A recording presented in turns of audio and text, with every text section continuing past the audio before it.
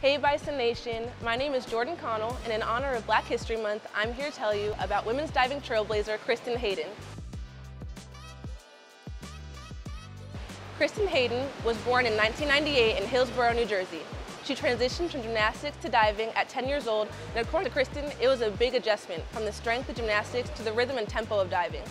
This new style would only push her to be one of the best. By age 13, Kristen earned a gold and bronze medal in her first USA Diving Junior National Championship.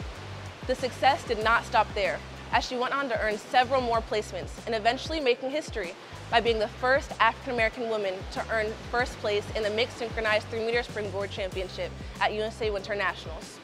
Kristen's greatness does not stop there.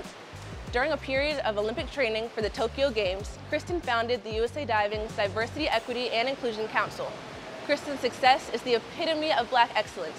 Suffering from a childhood learning disability, it was not imaging that her road to fame would have gone so far. However, with the support of her family and choosing a team that was able to conform to her needs, Kristen Hayden made history for Black women divers across the country. Thank you, Kristen, for your grace and strength.